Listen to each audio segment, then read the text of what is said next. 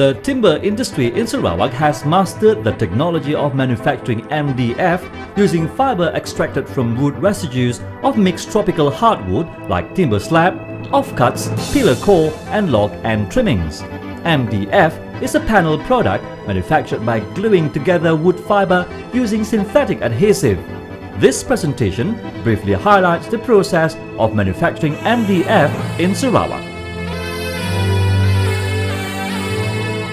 Wood chipping. The process starts with wood chipping. Wood residues, which have been sorted out according to density classes, will be transported to the wood chip mill for chipping into uniform sizes. The uniform size chips are transported by trucks to the wood chip yard for storage. Chip washing. Wood chips are washed with clean water to remove contamination such as dirt and sand. After that, they go through a magnet machine to remove metal and iron scraps. This is an important step as clean wood chips can reduce tool wear, maintenance costs and operation downtime.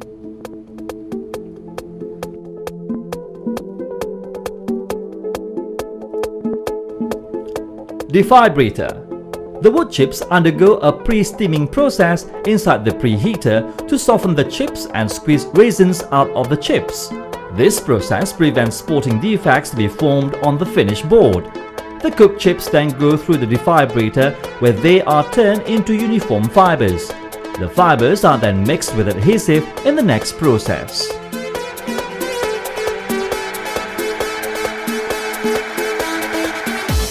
Adhesives. Adhesive is used as a bonding material to stick the fibers strongly together. Synthetic adhesive is commonly used to produce high-quality MDF with good dimensional stability, water resistance and mechanical strength. MDF produced in Sarawak complies with the Japanese Industrial Standards JIS requirement for low emission of formaldehyde. Fiber drying. Fiber drying is technically a process of removing moisture in fibers through a special tube dryer that uses hot gases generated from the energy plant. Dried fibers are stored temporarily in storage bins for unspecified periods of time as stockpile. This method ensures that there is always sufficient supply of fibers flowing onto the mat forming process.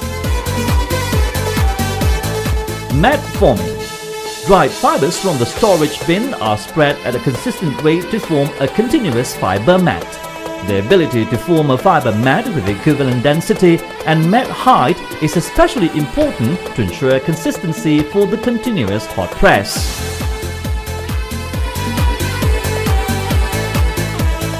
Pre-compression.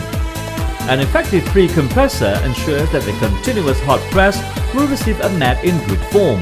Its main function is to release air trapped inside the fiber mat in order to create a good and even surface before the continuous hot press.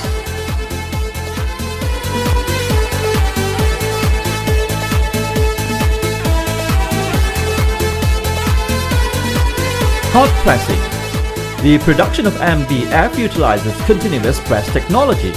Here, the hydraulic and computerized press control systems are used to facilitate the customizing of the density profile and board properties.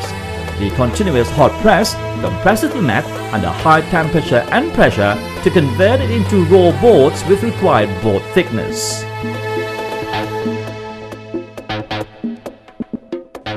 Cooling. After emerging from the continuous hot press, the raw boards are cross-cut to specific uniform lengths. They are then placed in the cooling wheel before being stacked for conditioning purposes. Finishing. Finally, the board is sanded to create a fine surface finish while maintaining consistent thickness tolerance. Every piece undergoes stringent quality checks throughout the entire production process, from raw material usage up to finished boards. All these are done to ensure only consistently high-quality MDF panels are produced, packed and delivered to customers at all times.